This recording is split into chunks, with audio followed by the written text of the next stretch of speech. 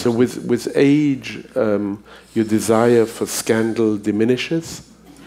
My desire to? For scandal. I don't have a real desire. I had no, in my life, really desire to this, I must tell you. Never really. I never really had the desire of this. And I think that I tried to express what I'm feeling and not think about the scandal. And I'm very surprised when the people are scandalized, because then I don't understand why, really. Does that mean that you're not thinking of the public?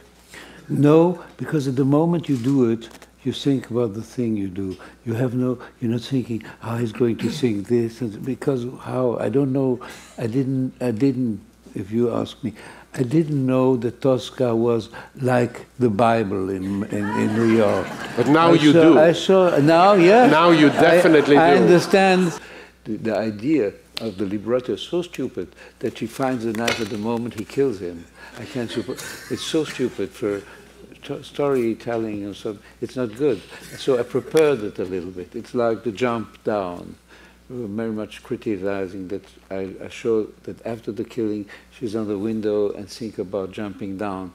And I say, because I wanted to something to prepare and not to make, because it's needed now, we need this and we need this. And I know the letters between Puccini and Sardou is incredible, because Sardou never agreed.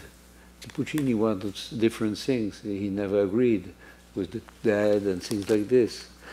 It's only when you follow, sometimes you discover things. It's not to be better and to be more, it's not original. I'm very, very angry that the people consider so special. Nothing special. It's opera. It's only a little bit. How do you mean that? It's better. How do you mean that? Nothing is special. It's only opera. No, I mean, you know, it's for me. I don't think that it's there are difference of level of operas and way of operas. And this is a very trivial story. It's good. It's a very thrilling story, and the music is thrilling, but it is not Alban Berg. I love Schoenberg. I love Puccini, and he was, you know, who was discovered from. Schoenberg was a fan of Puccini. There was always fight about. I think it's a great thing, but there's like Salome, Tosca. There are things like this. They are very emphatic, and there are, in a way, opera. How you cannot imagine different opera. The top of the idea of opera is Tosca. It's a kind of top.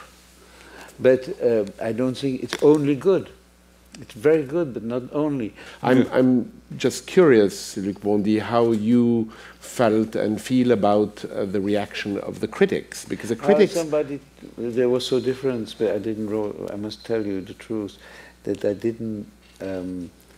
I only, when somebody told me it's a good critic, I wrote it. It was bad. I didn't. Very wise policy.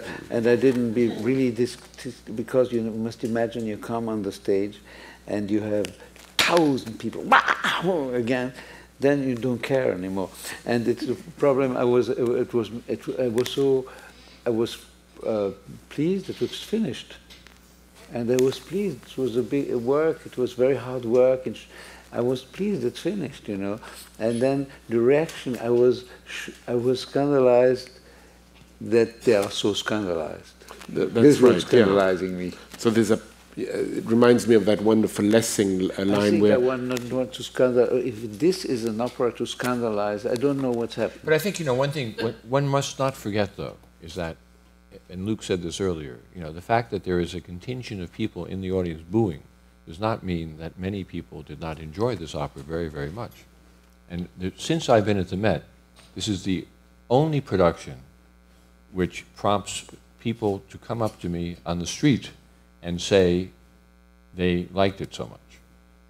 So many people love this production. And it happened with me. And you know, so I think the fact that it got bad reviews in New York is unfortunate. But the public is coming to it. It's completely sold out. The fall performances, and they like it. And they don't have him to boo on the stage after the first night, so they applaud only.